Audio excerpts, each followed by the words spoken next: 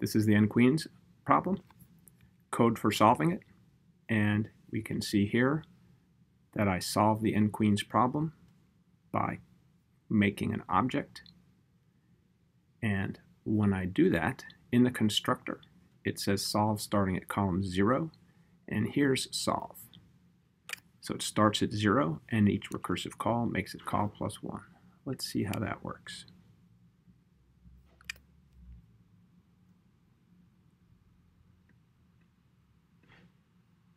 There's the method. Here's the graphic. And we can see I'm now in column 0, 1, 2, 3, 4, 5. It's going to place a queen, fail to, backtrack. I can make this go a little faster.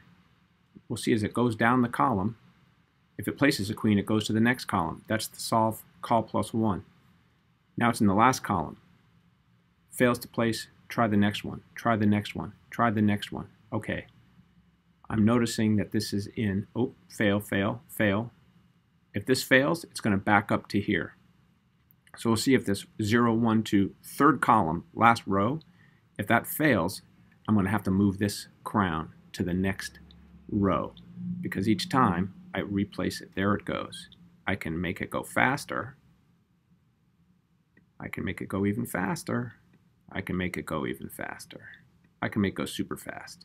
All the queens are placed. Voila.